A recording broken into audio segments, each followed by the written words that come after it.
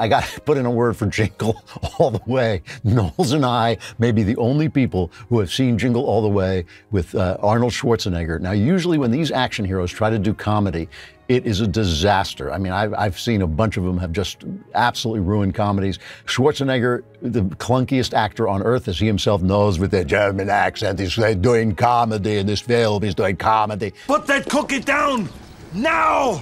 It's hilarious. The last scene of this film had me in stitches. My wife actually came into the room to see what was making me laugh so hard, because it's very rare that I actually lose it while I'm watching a film. It is a really, really fun, hilarious film about a dad trying to get the toy that his kid wants, but everybody wants it, so it's not available. It's absolutely terrific.